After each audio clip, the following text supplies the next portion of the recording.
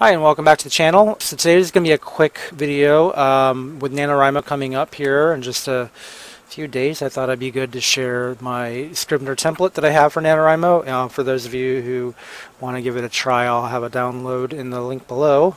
You can give it a shot, but I just wanted to give you a quick overview of what it is and how to use it. So this is my NaNoWriMo basic template, and I have a few little documents here that you want to just keep in mind, and I'm going to show you in my actual file I'm going to use this here how to use it well. But there's a front page here just to kind of remind you how to use the template. You can read it on your own time, but in the planning mode here there's several folders. You have the planning folder, the novel by day folder, and then all your research stuff, which is standard in Scrivener. So in the basic story planning, you can go into the folder if you want. It just gives you an overview of how to join NaNoWriMo and gives you some tips on how to find a good story. You'll notice that I have all the books that I'm reviewing on my writer's bookshelf is already in here. You can get a preview of some of the ones that are coming, except for Structure Your Novel. That one's not on my list this year. I will do that probably in season 2, most likely. But yeah, just give yourself a chance to look through the page, just so you can get a feel for how to do this. And then I have on the document overview. This is where you put all your pre-planning, and then your tracking elements is you just record your daily progress. You don't actually have to do this, but it's good for your records. It will be something you have to type in manually, so you just replace the pound signs with the current year. If you're brave enough to write 2020 in here, go ahead and do that.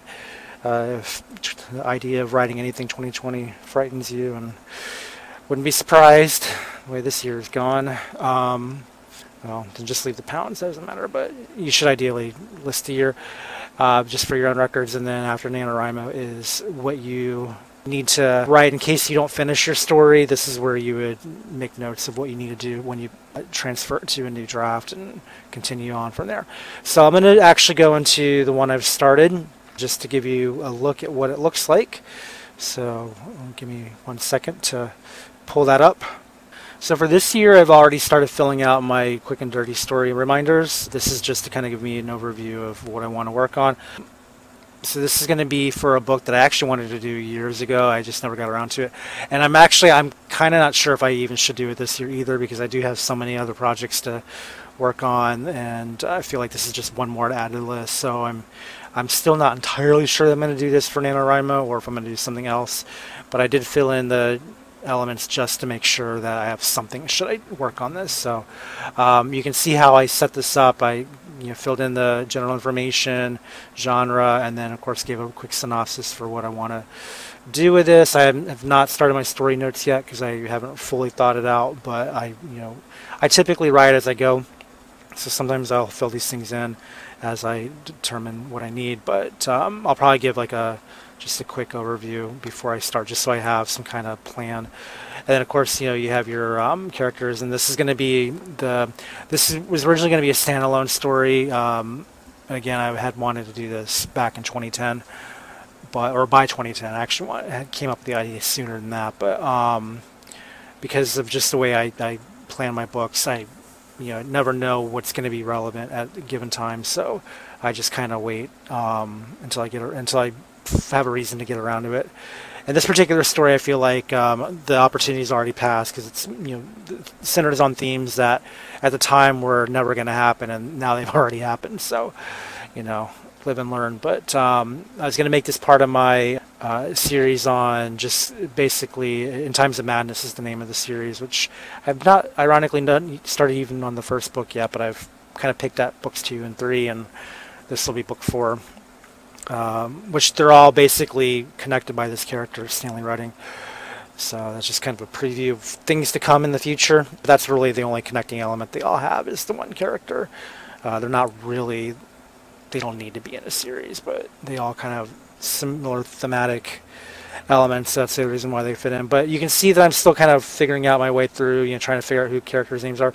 And I'll probably, I'll either come up with the names at the end before I start the actual fill-in, or I'll just leave them TBD until I write them in the text. So sometimes I work that way.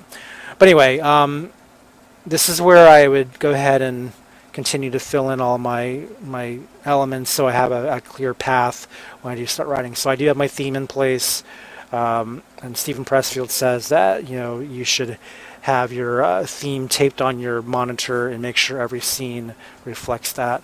I think it's good advice, so we'll see if I can stick to it. And I have my tracking elements have not been filled in because it's not November, and then of course after it won't be filled in until December. But basically the way this works is when you go into the novel by day, you've got all your days that are separated, and this is where you'd actually start. So if I were to say this is my story, it begins here, you'll find that I've got words down here in the bottom. I have words 7 out of 167. The 1667 is how many words NaNoWriMo suggests you do in a day in order to hit the 50,000 by the end of the month. You can change that. So if you go down into this little window here and hit the red button, you can actually change what your target is. So if you are having a really good day and you want to take it easy the next, or maybe you're like me and you spend less time on weekends than you do during the week to write, you may want to change your balance. Or maybe you're just in a bad mood and you just want to get something. So I might change this to 500. So if I do that, change it to 500 and hit OK, you'll see that my little bar just went up higher because my requirement went down. Now I'm not going to do that. I am going to keep it to 167. Just because I think it's a good idea to stay on track. But when you go into the projects here, project statistics, I do have it set up to track only what's in the day listing. So this does not factor in everything I have up in the basic story planning. So this is going to be really accurate to your daily counts as long as you write within the day. This is really up to the honor system. You can write past midnight and still count it as day one if you want, because I think NaNoWriMo's website allows you to input afterward. But it saves you the problem of having to figure out what you did each day. All you have to do is just stick to the day, and it'll keep you in line. So of course by the time you get to the end of day 30, you'll have your project overview will still also be accurate, and then if you focus on the target board, you can see exactly what you're doing for today. And if you want to set a session target, you can do that as well. So it's really simple and straightforward. It's a good way to keep up with your NaNoWriMo goals. I highly recommend it. So if you are interested, go ahead and download it. You will need to save as. So this is not going to be a template. This will be the actual NaNoWriMo template or folder, or the file rather. So what you'll need to do is when you download it and open it, you'll need to save as, and then whatever you want to title your actual Scrivener file. So I called mine NaNoWriMo 2020 because that's just telling me what year I'm working out of. I have one for 2019. That was when I did my washed up pirate book that I still have to go back and finish. But yeah, if you like this, go ahead and download it and use it. Make sure you leave me a comment and tell me that you like it or are using it. One thing I would like to know is I just like to know how many are using it. So if you could hit the like when you download it, it would be nice. I would like to know how useful my program is. So anyway, that's all. Hope you get started on NaNoWriMo this year. Hope you finish your book. Hope you get it published. Hope it doesn't drive you nuts. So with that, my laundry's done. So have a good day. Bye.